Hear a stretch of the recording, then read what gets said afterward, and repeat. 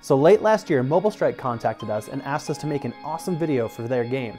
Of course, since we like blowing things up and making awesome videos, we said yes.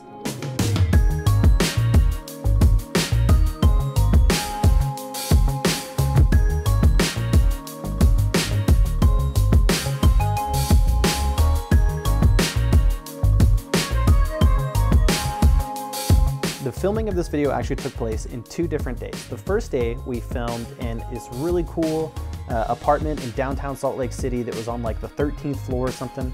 It was really nice, really modern looking. It allowed us to make it seem like Rennie was just like this modern, everyday woman who was about to experience what it was like to command a battlefield from her glasses and her phone. On the first day of filming, there were some small complications and things that we had to do in order to get this film to look the way we wanted it to. We had to basically set scenes up with our own lighting to make it seem like daytime because we lost our daylight halfway through shooting. So we ended up having to use lots of Kino Flow light kits and green screen to make it look the way we wanted to. And in the end result we got was you would never be able to tell that half of the shots in that commercial were filmed at night in that building as compared to daytime, which is really cool. So after everything was said and done, we packed up all of our gear, we went home for a nice 2 or 3 hour nap, and then we packed back up and headed out to the middle of Utah to film day 2. I'm rolling right now. Come on, we're BTSing. We need you. Come here. We're already rested. I've had like 2 hours of sleep. I know you have.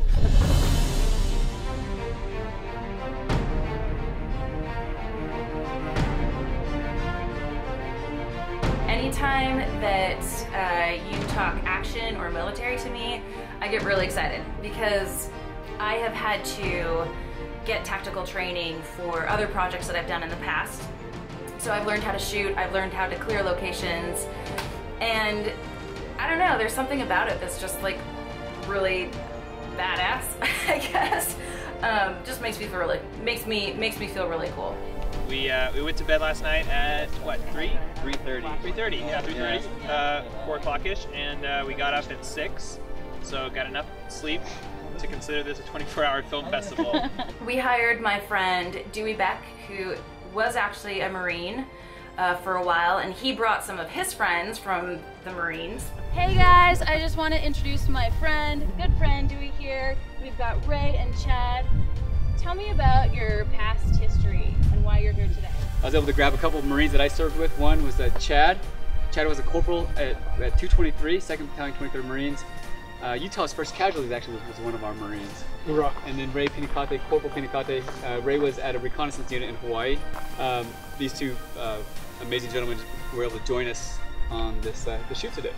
And they bring a lot of, not just Hollywood looks and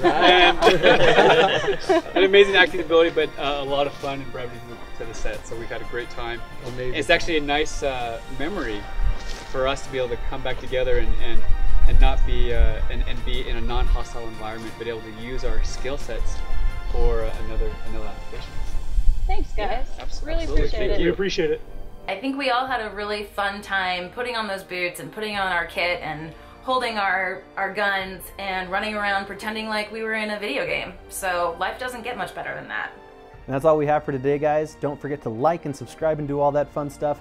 We have some really big projects coming up, so don't forget to click that bell button down below and stay tuned for more awesomeness. Thanks for watching.